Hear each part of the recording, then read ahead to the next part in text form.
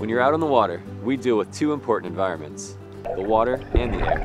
To stay safe and comfortable, it's important to dress for the water temperature, not just the air temperature. Cold water shock and hypothermia can become real concerns. You might be very happy in board shorts and river sandals and with a sun shirt and hat, but if the weather changes, you can get cold very quickly. Layering means bringing two types of clothing, insulation and a shell. For your insulation, bring synthetic base layers and fleece. Synthetic and wool clothing will continue to keep you warm even if it gets wet. Keep those extra layers dry by putting them in a dry bag. And for cold weather paddling, or any time when immersion in cold water is a possibility, a wetsuit or dry suit is the way to go.